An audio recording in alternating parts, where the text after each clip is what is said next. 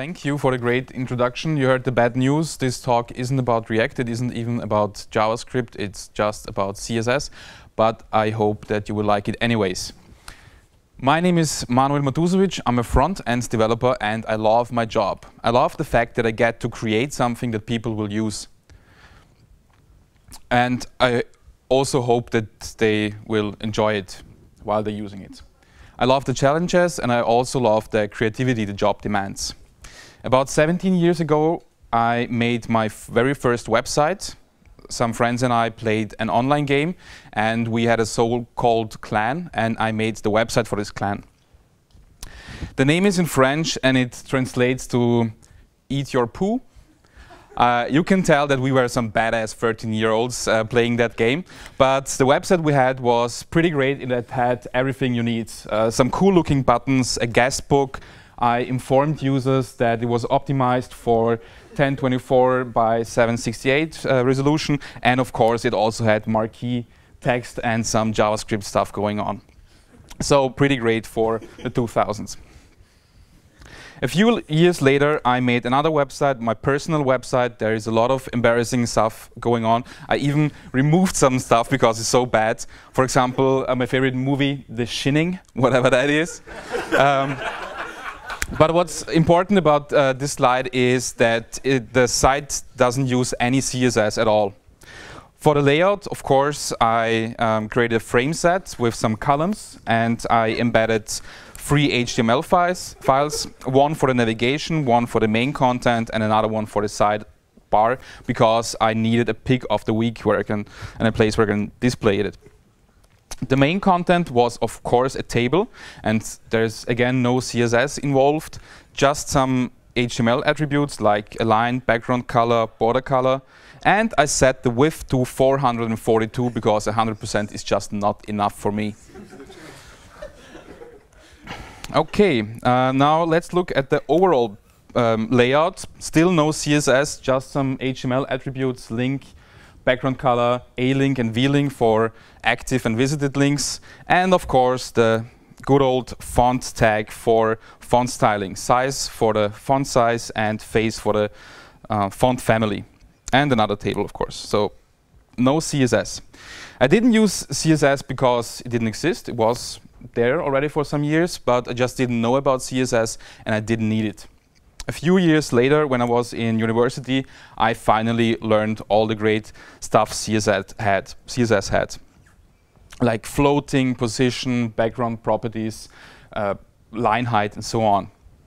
And then, a few years later, I was introduced to the big game changer, to CSS3. All of a sudden, we had box shadow, border radius, web fonts, of course, gradients, animation, transitions, and all that awesome stuff. And the way the web looked changed significantly, and it keeps changing because browsers are constantly shipping new features at a very high pace. We have stuff like filters, shapes, flexbox, and grid, of course, feature queries, custom properties, a lot of amazing tools and properties to create amazing experiences. But you know what Spider-Man's uncle said, with great power comes great responsibility, and at the same time we also have now many tools to create bad experiences. And that's exactly what I want to talk about tonight. I'm going to show you some properties in CSS that you can use to improve the accessibility of your web projects, and some properties that you can misuse to change the experience for the worse. And I want to start with font size. The standard font size in paragraphs was in the last few years somewhere between 15 and 18 pixels for normal text. That has changed in recent years. Font size keeps increasing. You can see that on Medium, for example, or CSS Tricks. They have a minimum size of 20 pixels for their paragraphs, and that's a great thing, because 16 pixels is definitely not enough. Of course, it depends on the typeface, but you should probably start somewhere between 18 to 20 pixels on a smartphone and increase the font size with the size of the screen. because usually the bigger the screen, the bigger the distance between the screen and the user. So for the usage on a smart TV, for example, you would want to have a really big font size so the text can be read from wherever the people are sitting on the couch, for example. Next, line height. The default line height is roughly at 1.2 for paragraphs, and the Web Accessibility Initiative recommends something at about 1.5 for the line height in paragraphs, because if the line height is higher, the text is easier to read and easier to scan. Now, of course, this also depends on the typeface and the font size, but 1.5 is a good starting point, and you can adjust from there. It's better for accessibility, and if you compare the first one and the second one looks much nicer. Next thing, text align.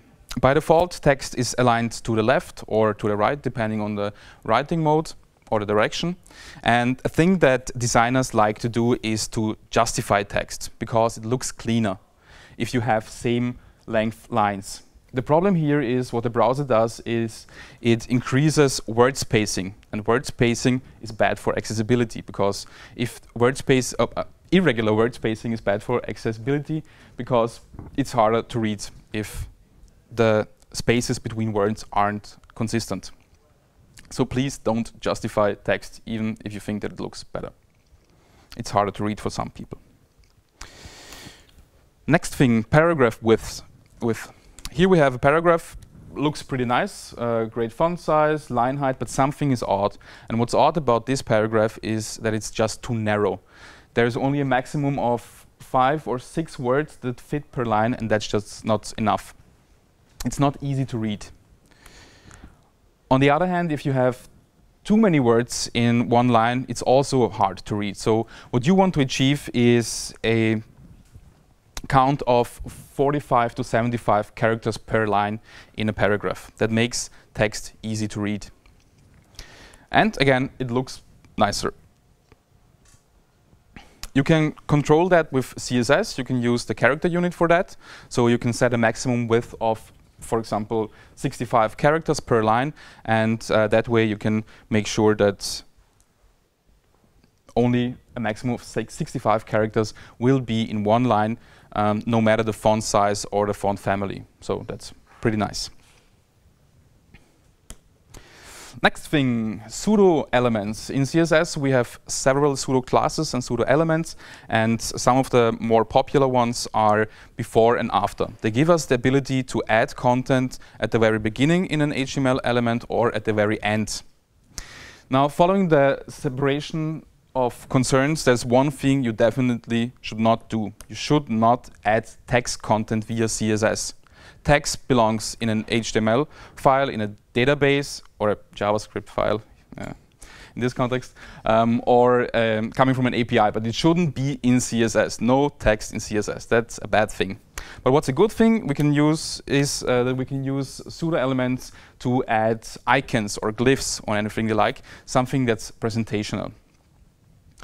What's important here is that we know that some screen readers in some browsers will read what's written in there. So if the thing you are injecting into the HTML document is fully presentational and only there for design reasons, make sure to hide it from screen readers.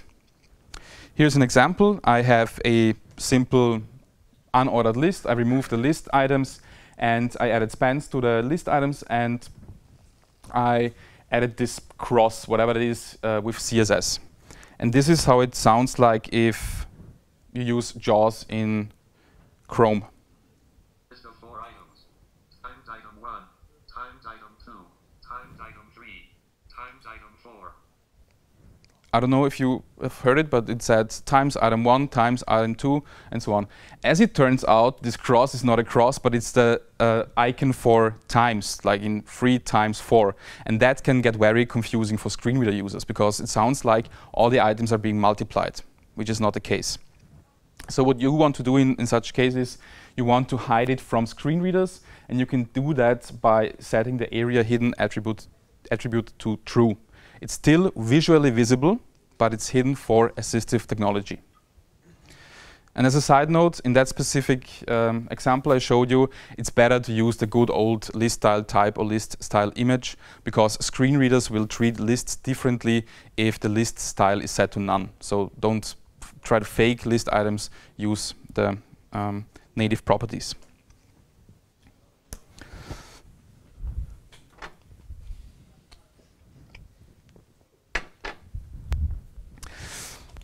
The next thing I want to talk about is color and color contrast.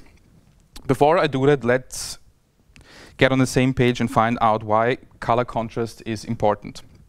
There are about 285 million people who are visually impaired. That's about roughly 4% of the population.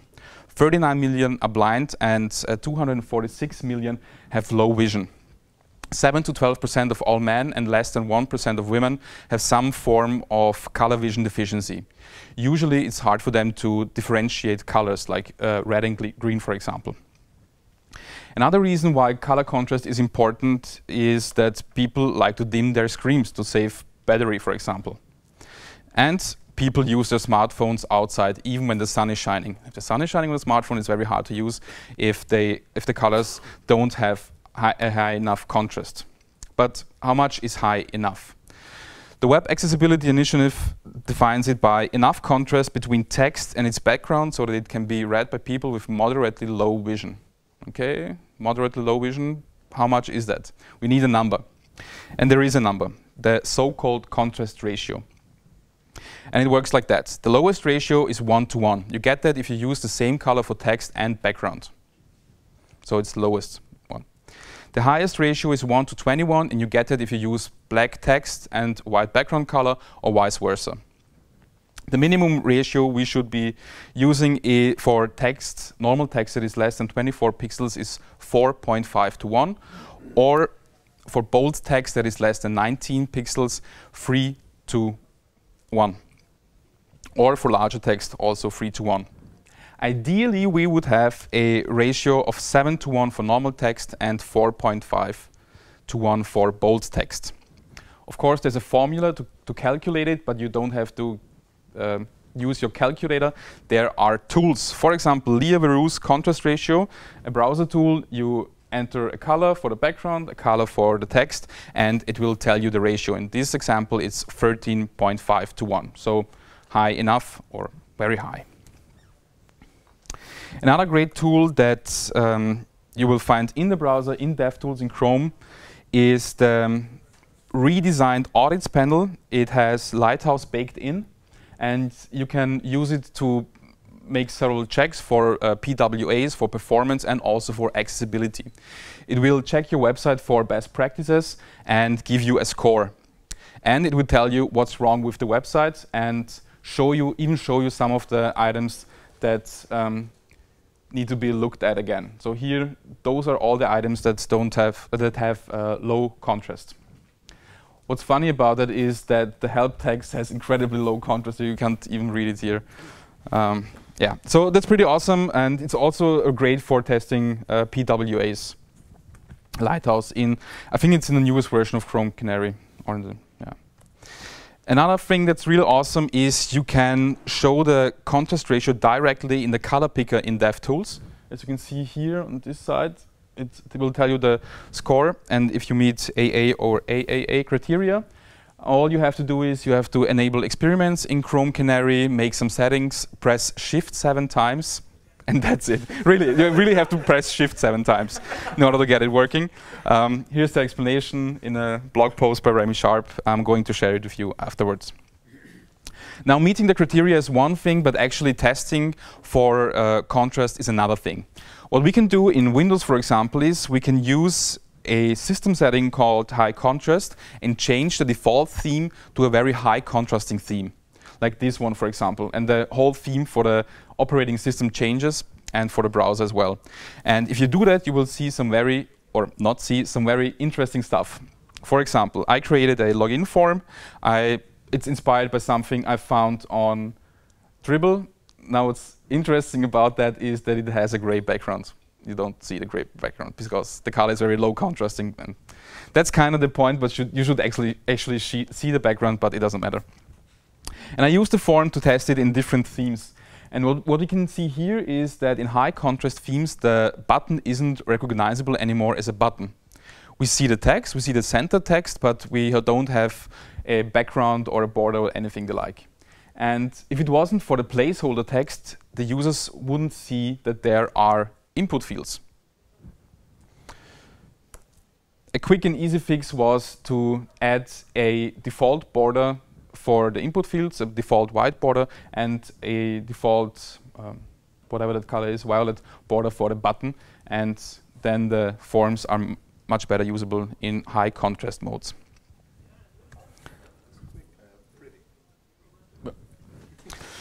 Another great tool is called No Coffee. You can simulate blocked visual fields or color deficiencies, or you can blur the screen, for example. It's a plugin for Chrome and Firefox, I think. Definitely Chrome. And you can use it to test different visual impairments, which is pretty cool. So why am I talking about color contrast? Because you can see very interesting trends in the last years of using low contrasting colors. Something like gray text on light gray background. It looks nice, it looks Apple-ish, but it's bad for accessibility. So please try to use high contrasting colors. I really like the next thing I'm going to talk about, because believe me or not, but people still print stuff out, and people even print websites. They print content information, directions, recipes, blog posts. They print a lot. And we should try to give them some kind of experience on paper that is, in a way, at least accessible or maybe even great.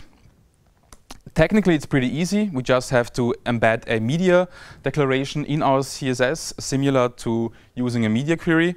And there we change some of our items or components for the special print display. For example, if we have a fixed header, we can set it to static, so it's not fixed on the paper somewhere. And if there are items that we don't need, like the navigation, for example, because it's pretty useless on paper, we can hide it. You can even make something like that. You can select all direct child elements except for the main element and hide them. For example, the header and the footer, because probably you don't need that information on paper. What's also great about print is that we finally get to use absolute units like centimeter and millimeter, because it makes sense. We know how big a paper is, and even if the user prints A3, a much bigger format, we can query that using media queries. A difficult topic when it comes to print are links. They aren't usable on paper because you can't click them. You can try to click them, but it won't work. And really, believe me. And you don't see where they are leading. There's a nice workaround, nice and easy selector I'm using here. What it does, it selects all links that have an href attribute that starts with HTTP. That includes HTTPS as well, but it doesn't include anchor links or relative paths. We exclude all absolute links to our website, so you would have to change the domain here. And we use a pseudo element to add the value of the href attribute in parentheses right next to the word. So, yes, but in this case, it's great because you will see this on the screen, so the link, as you would expect it, and on paper you get this. So I'm able to extract the value from the href attribute and put it next to a word. That's pretty cool. If you are like me, you like to use the keyboard sometimes for navigating a website. Because, for example, in a long form, because it's easier to jump from one form item to the other by using the keyboard instead of the mouse. The thing is, it works sometimes and sometimes it doesn't, because developers like to do really, really bad things to forms. It seems like developers hate radio buttons, checkboxes, selects, and buttons. And I want to show you some of those bad things. Here we have two buttons, and if I click the first button, an alert pops up. If I click the second button, we see the alert as well. Now, if I try to use the tab key to focus the buttons, I can focus the first one, but I can't focus the second one. The reason for that is that the first button is an actual HTML5 button element and is focusable, and the second button is a div that looks like a button. And divs aren't focusable by default. Another problem here is that if you try to use the keyboard, the space key and the enter key to trigger the click event on the div, it won't work. But it works on the button because you get that for free with the button. And the button element is of course better for accessibility for screen reader users, because if the screen reader gets to a button, it will announce this is a button. If it gets to a div, it will say something like div or nothing. So please use button if you need buttons. Here we have a simple page with some links and some form items with low contrast. If I try to use it with the keyboard, you don't see anything. From time to time, you will see a cursor pop up in one of the input fields, but that's about it. You don't know where in the page we are currently. The reason for that are those 3 lines. Select all items in their focus state and remove the outline. By using 3 lines of CSS, you can exclude a whole group of people from being able to use your site. If I remove those lines, it will look like that. At every tab, we can see where in the page we are, because this nice looking outline will jump from from link to link to the input fields, basically from every interactive element to another interactive element. Now, the reason why developers or designers removed this outline in the first place is it's ugly. It just doesn't look nice. And another reason is that it isn't consistent across browsers. So here on Chrome, you will see this blurry blue line. On Android, you will see an orange line. And in Firefox, you will see a dotted line. So this inconsistency also is nice. So I get it why you do that, why people do that and remove it. But if you remove it, provide alternative styling. For example, you can use a solid outline or background, whatever it is, just show people where they are if they are using the keyboard. You can do that by using the focus pseudo class, or you can even use some of the newer stuff, the focus within class pseudo class. You can see here that at some point the form shows a box shadow.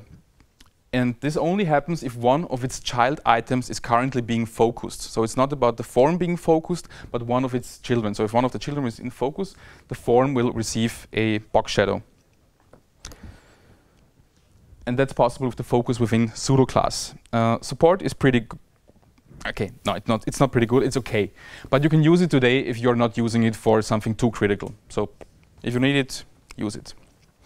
One thing that's really annoying about focus styles is that sometimes you will see the blue outline even when you are not using the keyboard but the mouse. That will happen especially for custom focusable elements like this section here. What we need is a way to differentiate between keyboard and mouse users. And that's what the focus ring pseudo class is here. It will only select those items where it makes sense that they have an outline, and the browser decides if it makes sense or not. Unfortunately, it doesn't work in any browser, but there is a very lightweight polyfill. So who are we making this for? For you and me, the power users? Of course, why not? But also for people who actually rely on the keyboard as their only way of navigation. Or for someone who would actually use a mouse but can't because they broke their arm, for example. Or maybe even a new parent who's holding their kid and has to check something online. Whatever it is, it's important for us to understand that there are permanent, temporary, and situational impairments. And if we know that, that makes the group of people who depend on a keyboard much bigger. All right, now let's get to some of the newer, more advanced stuff. Here we have a bunch of images, some small images, a big version and long image, and I put them in a list and I want to display them in a grid. With CSS grid layout, that's really easy. I simply select the unordered list, I set the display to grids, I create as many columns as fit into the screen with a minimum width of 180 pixels. I create horizontal and vertical spacing, and I set a default height of 180 for rows. And that's what you get with 4 lines of CSS. And this is fully responsive. That's pretty cool, but now we lost the big images and the long images. No problem, I select the long images, I tell them to span 2 rows instead of just 1. I select large images and tell them to span 2 rows as well. And I'm going to place the first large image at the very end of the gallery and the second one at the very beginning. And this is what we get. Because of the different sizes of the images and the explicit placement I did, we get those gaps. No problem for grid layout. We simply set grid autoflow to dense, and the browser will try its best to fill those gaps. And this is what we get. Magic. 5 lines of CSS, fully responsive, incredibly awesome. But it sucks because it's not usable for keyboard users. It's completely unpredictable where the focus will jump because Grid did its magic. Whatever you do, use it now, but don't use it for very interaction sensitive stuff. Don't use it for forms or for a gallery. And if you do, test it with the keyboard and make sure that it's still usable and that the experience doesn't suck. Of course, this doesn't just apply for grid properties, basically for every property that will change the order in some way, flex properties, position, floatings, or even negative margins. While we are at the topic, who of you uses grid already or tried grid? Okay, two people, okay. So nobody uses it in production. Please do. Support is pretty great. All major desktop and smartphone browsers support Grid, except for Edge, but Edge will ship it in the next version, in Edge 16. And thanks to progressive enhancement, you can use it right now. You can provide a very basic experience for browsers that are less capable, and then enhance it with Flexbox or Grid. To give you an example, I made a simple demo. It's a very basic layout, a single column layout. It's basically what you would see on a smartphone. Yes, that's what it looks like. And here we have controls to enhance the experience. Now I'm switching to floating. And it looks nice, boring, but nice. And we can enhance it some more to use Flexbox. And now, especially here in the latest article section, the layout is a little more interesting. And we can switch to Grid and break out of the layout and make all kind of cool stuff here, and even make this part here a little more flexible. What's cool about that is that you don't have to write 3 or 4 different versions of your site. You provide a very basic experience by using float, for example, and then you just add grid. Because properties like float, column properties, vertical align, display table cell, inline block don't have any effect on grid or flex items. They simply don't work. So you don't have to use feature queries to reset floating, for example. It just doesn't work. So most of the time you will only need feature queries to change properties like width or margin, for example. That's pretty cool. Grid is awesome. It has very nice features, but it also leads us in a new temptation. I will show you what I'm talking about. Let's say we want to make something like that. This very simple layout with a heading and 6 items that are placed in a grid. I can use div, and heading, an unordered list, and some list items. And then I will again set the display to grid, create some columns, a fixed width column and 2 flexible columns, some spacing, and I place the heading. And it will look like that, because only direct child items of a grid container are placed on the grid. So the H2 and the unordered list, but not the list items, of course.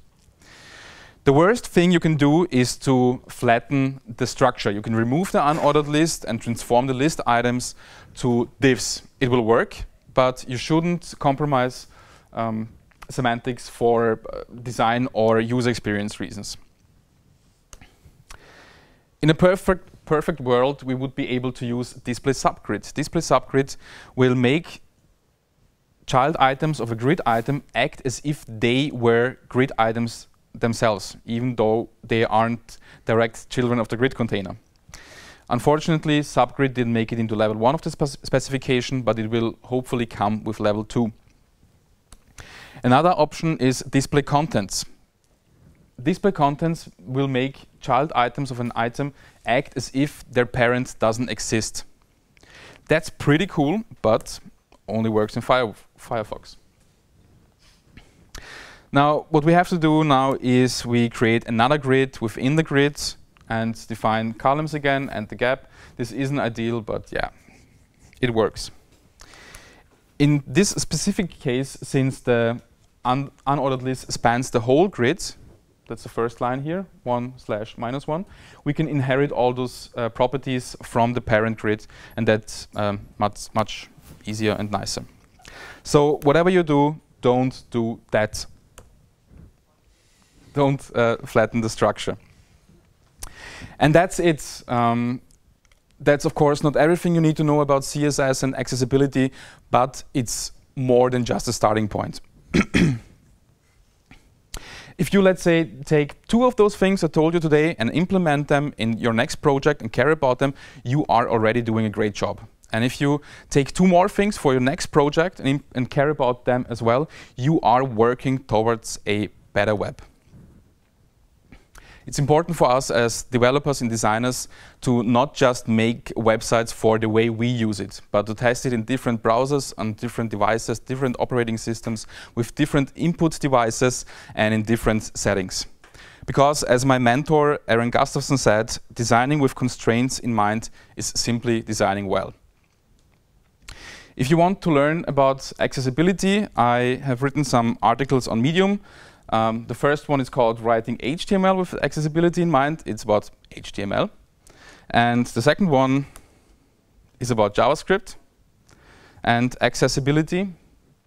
And the third one is about CSS and accessibility. It will be online next week, I hope. Thank you.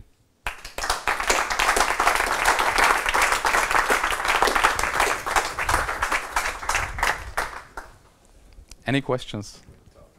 Are these slides available anywhere? Not yet, but they will be.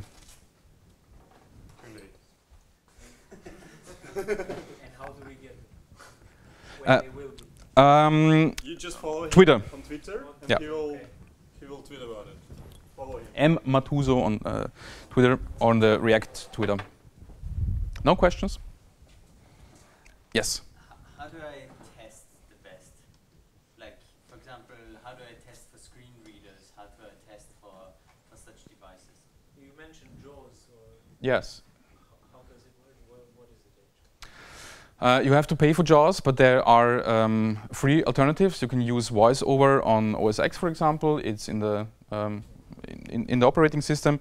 You can use Narrator, I think it's called, in Windows. You can use NVDA. It's a free screen reader, but you don't have to. You don't have to get started with screen readers. Accessibility is not just about screen readers. Screen readers are a part of accessibility, but all the stuff I just told you about is also a very big part of accessibility. So start with writing proper HTML, using HTML elements like section, article, headings. Try to get your headings right. Start with that. Use buttons. It sounds funny, but just take a look at some websites. It's divs all over. And the thing with the button, the div button, that's not something I came up with. There were some statistics on CSS, and a lot of people were using divs for buttons or anything else than the button element. One of the reasons is that it comes with less default styles, so you don't have to override that much. You don't have to override background, border, and that's it. I think color. But Bootstrap cares about accessibility. They have some classes baked in, and so they have best practices, definitely. Would you consider it a bit better to override default styles to be accessible, or to keep default styles and like trickle down on accessibility? For example, a button inline. I want to span a button over the whole like page. I want to make it a block element. Should I override the default style, or should I stick to a div? What would you consider better? Is it more important to be like accessible in this case, to have like your button element, or should I stick to the best practices, which is not override default stuff? Not every CSS property changes the accessibility for the worse. So there are things you can do. You can change the color, the background, and so on. But it gets tricky when you try to hide things. For example, if you set, I don't know, a heading to display none, it's really not there. It's not just visually hidden, but also hidden for screen readers, for example. So those are the things you need to care about. So, like I said, to answer Nick's question, start with the basic stuff, and my articles are especially about the basic things. Like, just take a website and press tab several times and see if you can follow the focus styling and if you can use the website using just the tab key. And I promise you that's a lot of work if you haven't cared about that at all. But if you care about it before you start the project, you don't have any overhead. It doesn't cost more. So you don't need to talk to your boss and tell him or her that accessibility is important and that it will cost X money. It won't. Just do it. Yes? I just wanted to add to all React people out there. If you're using React and using ESLint, I hope you most of us are doing that. There's an amazing ESLint React plugin for accessibility that will basically guard you from simple mistakes you can do. So like if you do like D1 click, it will say to you, no, you can't assign on click to interactional elements and stuff like that. So use ESLint if you're using React and use this plugin. And oh, I can see that. React recently added this page to the docs, an accessibility page. You can also check this out for some of the best practices, but yeah, some best practices. Yes? I remember in Foundation they had a time where they used a lot of the ARIA elements Mm-hmm. in their framework, and I think it's probably similar. Is this when you write for accessibility, do you have a lot of the ARIA like meta attributes in mind, or do you just try to be semantically correct? Semantically correct. You can get a lot of things right by just using the right HTML tags. I would even say that there are very rare cases where you have to use ARIA label, described by, and so on. It's especially for custom components, like if you're a custom tab component or a tooltip or something like that, some JavaScript heavy stuff, there it makes sense to use those attributes. But I would recommend to not write that stuff by yourself, because that is really hard to get it right. There are, of course, libraries, for example, Friend, just one example. And here you have accessible tabs, for example. And they get things like focus, right. Okay, I can't use it nightly because of settings. But tabs are accessible accordion, and so on. So people already try to make accessible JavaScript components, and you can use those. And there's also a great project by Rodney Ram, I think his name, LEJS, and there's also a lot of stuff in there that you can use.